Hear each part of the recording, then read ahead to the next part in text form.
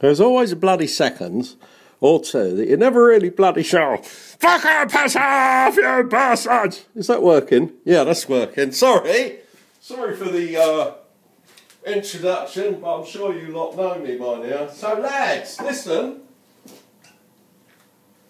Christmas time, it's time to doing your projects, right?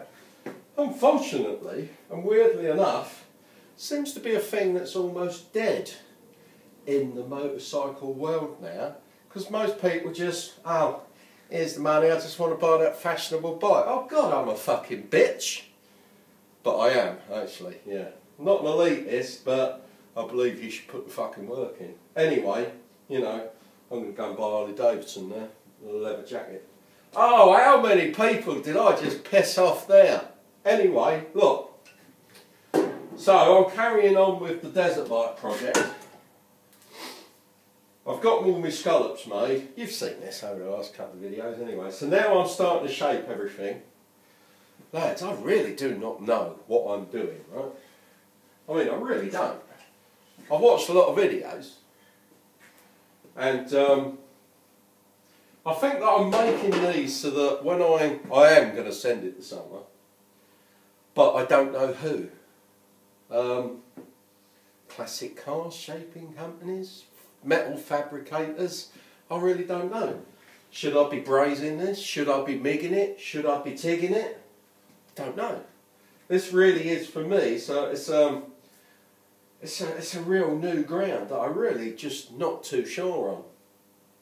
And unlike most macho attitudes, if you don't know, ask. So I'm just kind of put some feelers out there for anyone who watches this video, apart from the normal mob, you know.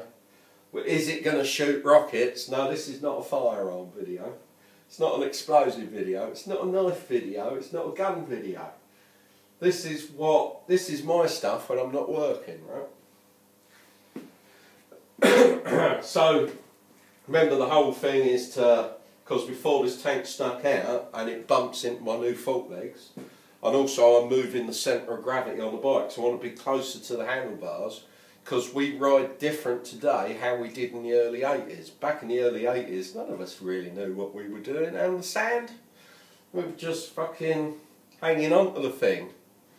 The amount of Australians I've met, like, you know, Australian Safari and that sort of thing, who, they have their tyres at 90 psi, and when we said, like, you know, in the UK we ride at 10, 15 psi, they were absolutely gobsmacked.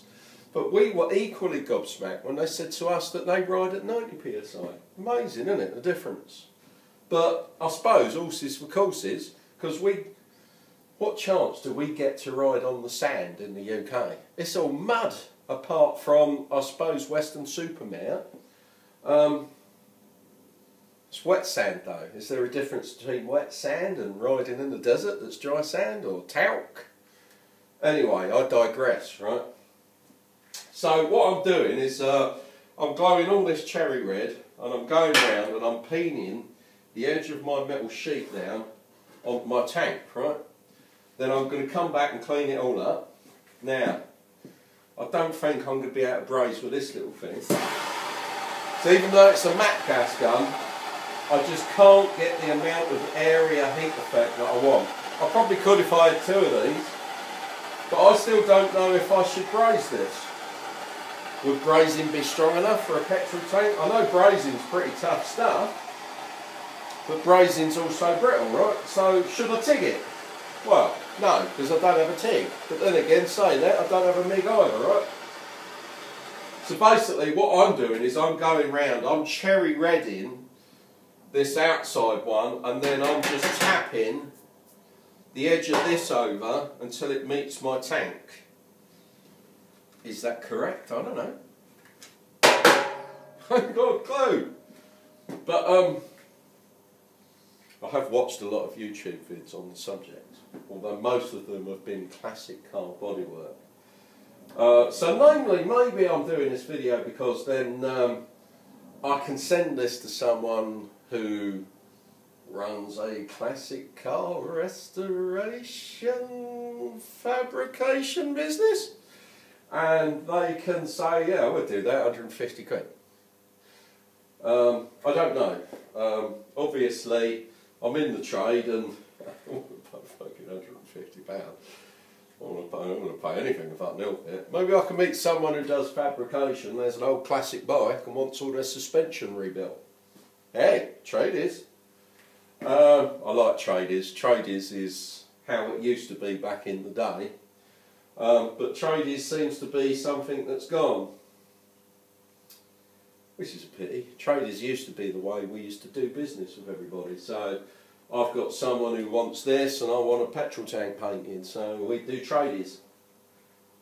But that's gone, isn't it? Nobody does that anymore. Anyway, I'm going to leave this now. I don't want to make this any worse. I'm not taking that panel off because it's pretty bad under there. I don't want you to see under there. But you've seen it all anyway in the previous videos. It don't really matter. But I'm thinking of just, if it was me, I'd TIG away, not TIG, I would MIG on the outside. Now, one of my old friends, Cookie, fuck me man, he used to be so good with a MIG, but not so much now. I don't know if he's even picked up a MIG for ages. If you're watching this, Nidge, you know, remember the last tank you done for me? That was so well welded I didn't even have to plastic seam it. This will be getting a plastic liner inside. This will get a rough plod in, a rough painted coat, because remember this tank's going to be aluminium clad. All this area here is going to be checker plate. So when you come off, don't puncture the tank if I'm hitting a sharp rock. The amount of overland knowledge that has disappeared thanks to BMW and their instant fucking off-road image. Oh, don't even get me started, man. Don't even get me started. Well, then we've met stranded. Oh, I've got a puncture in the middle of Derbyshire in a field. I'm going to ring the AA. Oh, I've got a bit of a shock for you, mate. Brackens, we used to do puncture repair lessons. I want to drive around the world tomorrow. I'm a bit of a bitch, aren't I? Yeah, I suppose so. Still, better that than getting raped by some big fat African and having your bike sold. Oh yeah, naivety. When you pass through that border, you know that border guard's ringing his mates. Hey, lone whitey coming. He's on a 10 grand bike. Yeah, you are a target. Anyway.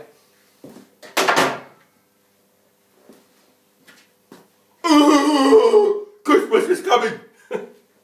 So, I'm actually packing up now.